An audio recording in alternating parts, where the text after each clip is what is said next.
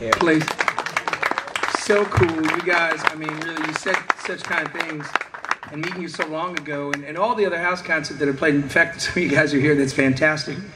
And I was telling Kevin that I love, and I've seen it in a few parts of this country, where it's not a selfish thing. It's not a me. It's all sharing and celebrating all the other house concerts that are going on. And like, hey, we have this weekend, you have that weekend, and it's just, it keeps it all alive. It keeps the musicians playing, but it shows that there's no, well, there's no, you're not greedy about it. You're loving the sharing. If you have a beautiful place in this gorgeous landscape, as Kevin told me, he's like, we built it to entertain. We built it to share.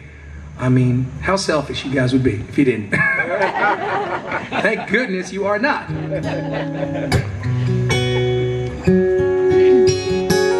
Here's something I have not played in maybe 4 years or so. I wrote this song.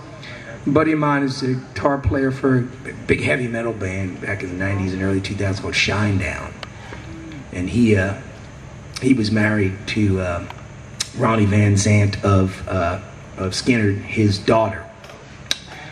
And he made crap loads of money and, you know, too soon, too fast, and too much, and this and that, and ended up driving his BMW into some guy's pool in LA. And we were sitting there in Nashville talking about stuff, and he was just like, man, I screwed up so much stuff. If I could tell you all the things and how I would apologize to my ex-wife. And I was listening to him, and it became this song. And this is...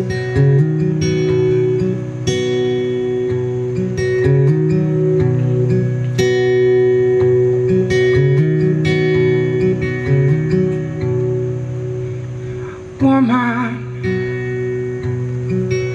sweet woman,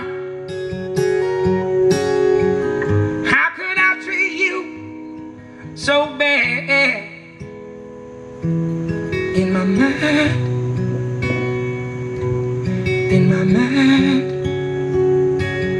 you were so sad.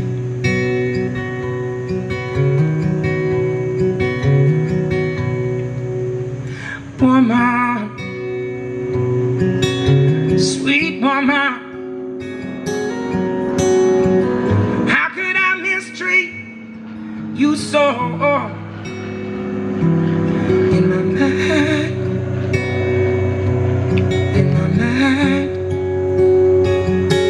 you let go.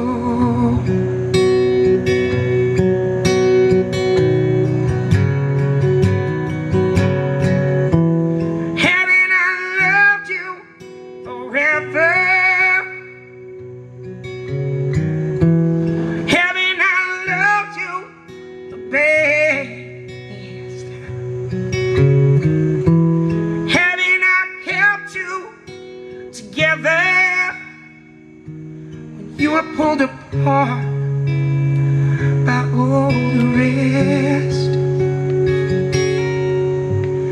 Woman, sweet woman, how could I have been so blind? In my mind,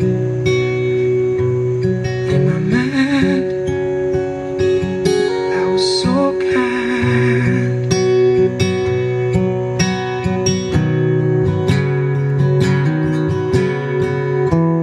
Haven't I loved you forever? Haven't I loved you the best? Haven't I kept you together?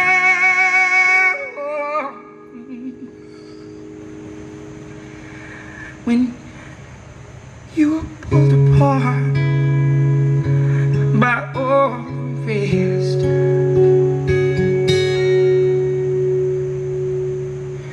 Woman, sweet woman,